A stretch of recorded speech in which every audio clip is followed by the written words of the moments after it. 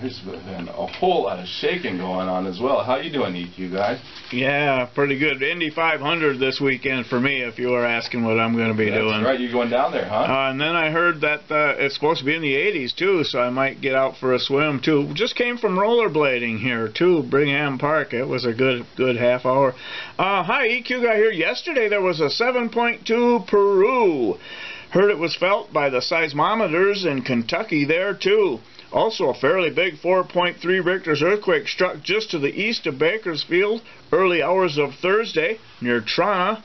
A 6.9 Macquarie Island region, South Australia this week, happens to have struck where a massive 8.1 Richter's earthquake struck on December 23, 2004. I can still recall saying all of Indonesia, Japan, and Taiwan. That was when the now great 2004 Sumatra earthquake tsunami event happened with upwards of 250,000 dead there, and you heard it first here. A 4.8 Zimbabwe felt in Botswana and North Zimbabwe.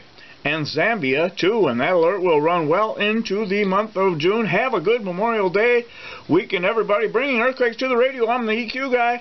That's Earthquake Minute. Much needed info we don't always get here in the Midwest. Thank you, EQ guy. Thank you, Jaguar, and happy Memorial Day weekend. Yeah, happy Memorial Day weekend. Hope everybody gets out and enjoys some friends and family. And tomorrow night is Tori Amos at the Orpheum.